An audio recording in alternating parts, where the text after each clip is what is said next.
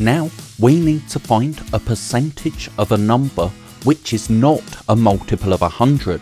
So first we have 28% of 650.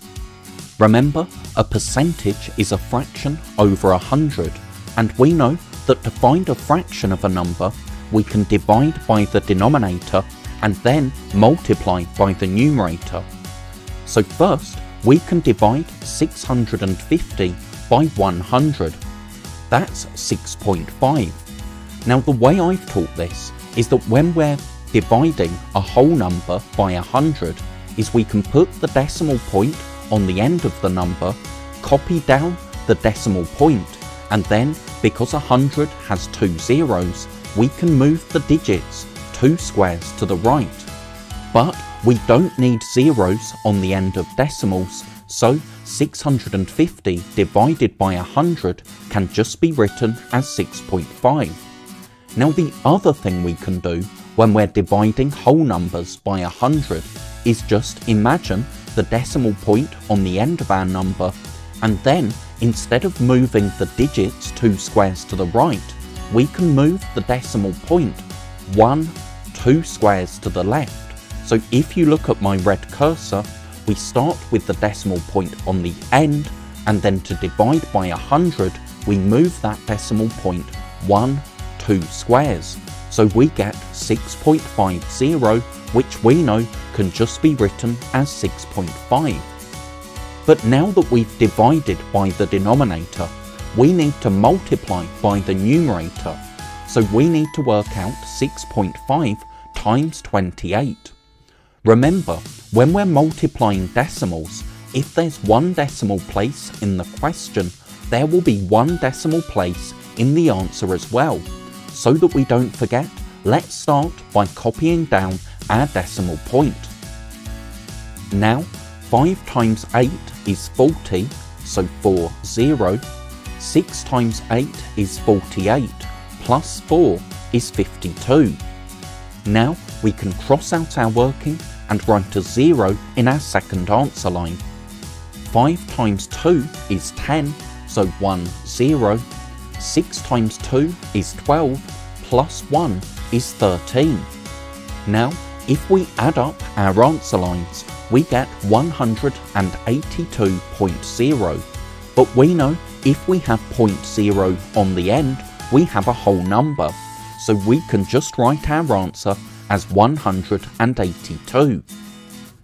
Now we have 85% of 360. So 85% is 85 hundredths, and if we start by dividing 360 by 100, we get 3.6. We can do that by putting the decimal point on the end, copying it down, moving the digits, and then crossing out the end 0, because we don't need zeros on the end of decimals. Or we can imagine the decimal point on the end, and then because with dividing by 100 we have 2 zeros, we can move that decimal point 2 places to the left, so we get 3.60, which can just be written as 3.6. So now we need to multiply that by the numerator, so multiply by 85. Again, we need to copy down our decimal point.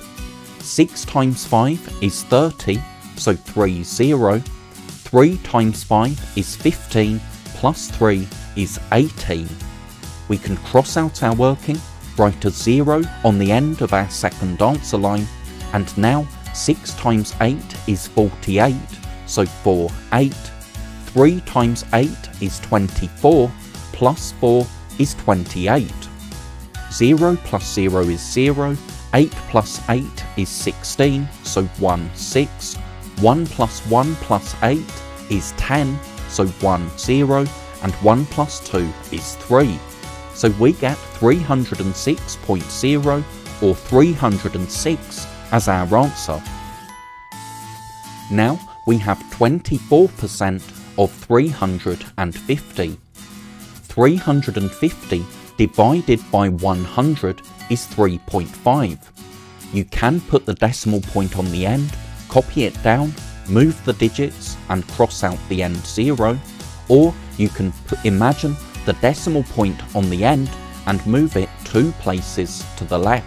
So that's 3.50, which we can just write as 3.5. Now we need to multiply by the numerator, so multiply by 24. We copy down our decimal point. 5 times 4 is 20, so 20. 3 times 4 is 12, plus 2 is 14. We cross out our working, write a 0 in our second answer line.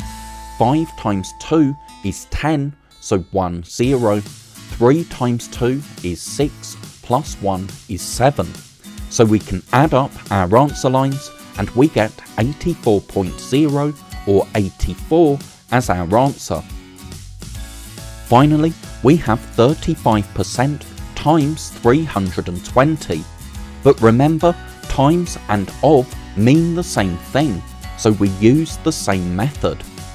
35% is 35 hundredths, so we can start by dividing 320 by 100. That's 3.2 because either we can move the digits and ignore the 0 on the end, or we can imagine the decimal point on the end, and because 100 has 2 zeros, we can move it 2 places to the left. Now we need to multiply by the numerator, so multiply by 35. We copy down the decimal point. 2 times 5 is 10, so 10. 3 times 5 is 15, plus 1 is 16. We cross out our working, write a 0 in our second answer line.